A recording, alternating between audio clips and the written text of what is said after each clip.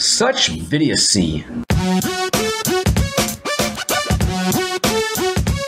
Hey yo, he's got theories, she's got theories, we've got theories too.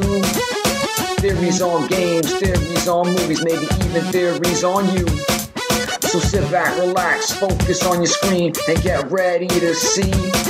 On your phone, computer, tablet, whatever, it's another Vidiotic theory.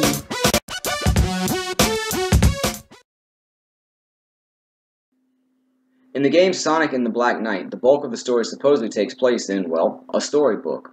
But we here at Vidiotic Theories believe that it actually takes place in another type of fantasy world, the fantasy world of a video game. What video game? Why, Final Fantasy IV, or Final Fantasy II on the SNES. Final Fantasy IV? Final Fantasy II. Final Fantasy IV. Anyway, what's the evidence for this theory? 2 words. Mist dragons. Mist dragon? Mist dragons. Anyway, you're welcome. It is well known that, during his adventures in The Lord of the Rings, Peregrine Took, better known as Pippin, had a few int drafts. We have Vidiotic theories believe that he kept on taking the drafts well after his last documented drink retrieval at the outskirts of Isengard.